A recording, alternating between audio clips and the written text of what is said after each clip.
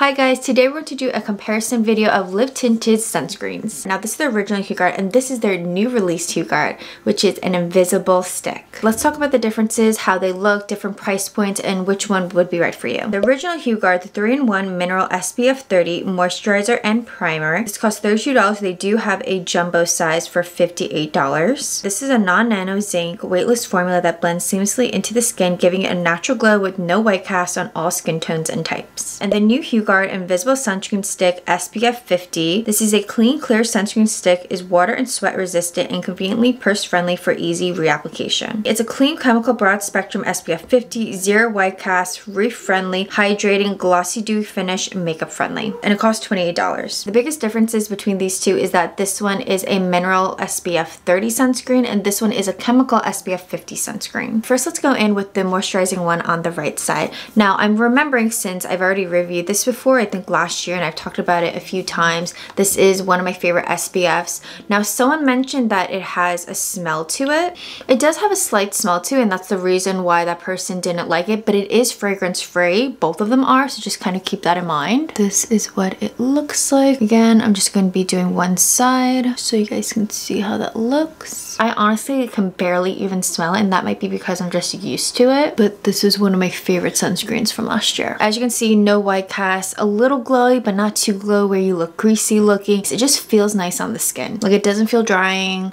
It just makes your skin look really good. And before I forget, the moisturizer contains 1.7 fluid ounces. And this is the Hueguard stick.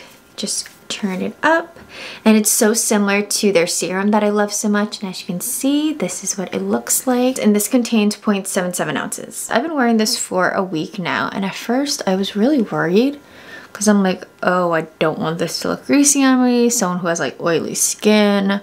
I was just worried, but in fact it really doesn't look that way, but also doesn't feel that way. So I was more worried about the feeling of it. It definitely gives more of a glow than the other one. It's a little tacky, but still very thin. It's also very easy to apply. I didn't see any kind of pilling or anything, because again, that was another thing that I was worried about. But keep in mind, I wasn't wearing any makeup or anything. I was just like this, and I just reapplied it hours later. I personally don't smell anything. Again, it is fragrance free. Compared to the other one, I really can't smell anything. So this is what both sides look like. Both sides very pretty. Now, if you're trying to figure out what's best for you, if you are more concerned about having a higher SPF, or maybe you just like when products are in a stick form and you don't like to deal with greasy hands, even though this one doesn't feel greasy at all, then maybe you'd enjoy the sunscreen more. And if you're doing any water activities and you just want something so simple, like I'm thinking of my friend's boyfriend from last year. He loves stick sunscreens for that reason, because he doesn't want to get his hands all sticky. This is the product for him, especially since he has fair skin, freckles. He needs to be applying his sunscreen.